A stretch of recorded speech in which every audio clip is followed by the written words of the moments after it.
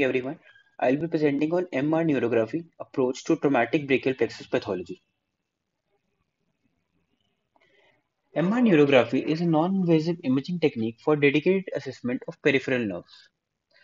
Thin section high resolution sequences are performed that are dedicated to optimally increase the complexity of nerve tissue signals.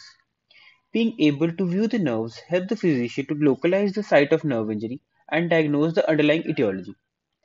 They are typically high T2-weighted sequences along the high signal nerve to stand out from the darker, fat-suppressed backgrounds of tissue. MR neurography can image nerves anywhere in the body. It is most commonly used in the diagnosis of abnormalities of the brachial plexus, lumbosacral plexus, thoracic outlet, and the sciatic nerves. Now, coming on to the imaging of the brachial plexus. Brachial plexopathies, traumatic and non-traumatic, often present with vague symptoms. Clinical examination and electrophysiological studies are useful, but they may not localize the lesion accurately.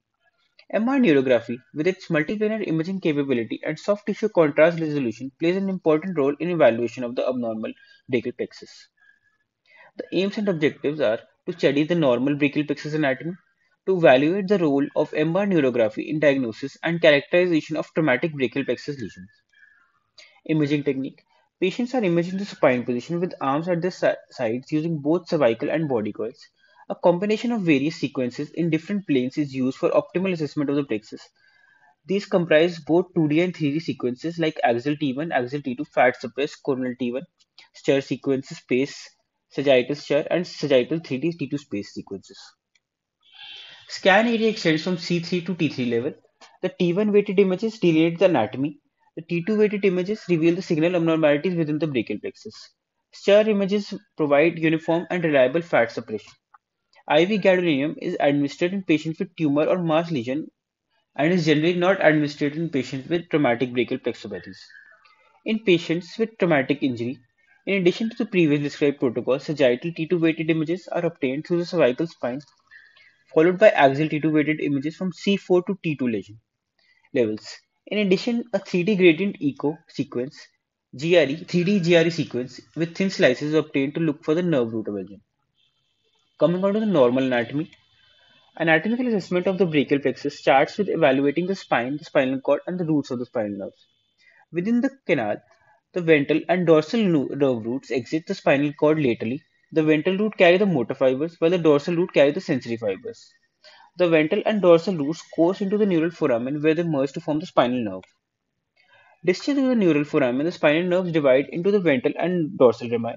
The brachial plexus is formed of the ventral rami of the spinal nerves of the C5 to T1. The ventral rami are also known as the roots of the brachial plexus. Now, this is the coronal T2 star image showing the roots of the brachial plexus. We can identify the T1 nerve root by its passing inferior to the first strip. The C8 nerve root passes above it. Above it is the C7, C6, and the C5 nerve root. The roots of the brachial plexus course between the anterior and middle scalene muscle adjacent to the subclavian artery. The C5 and C6 combine to form the upper trunk. C7 continue as the middle trunk, and the C8 and T1 join to form the lower trunk.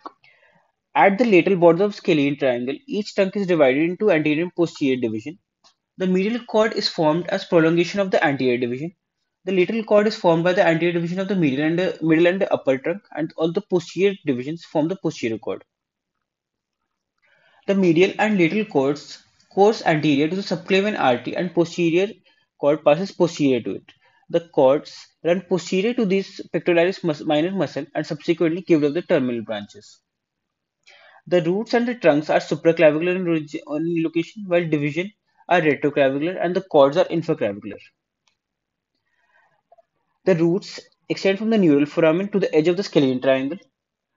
From the edge of the scalene triangle, we have the trunks. From scalene triangle to midclavicular level, we have the divisions. From the midclavicular segment to the anterior coracoid process, we have the cords, and after that, we have the branches. This is a sagittal T2 weighted image showing the anterior and the middle scalene muscle with the trunks of the brachial plexus and the subclavian artery.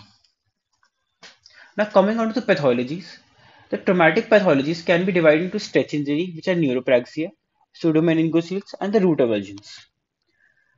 The common cause of brachial plexus injuries are road traffic accidents and birth palsy. The two most common clinical syndromes are upper brachial plexus palsy, that is the Erb's palsy, and the lower brachial palsy, that is the Klumpke's palsy.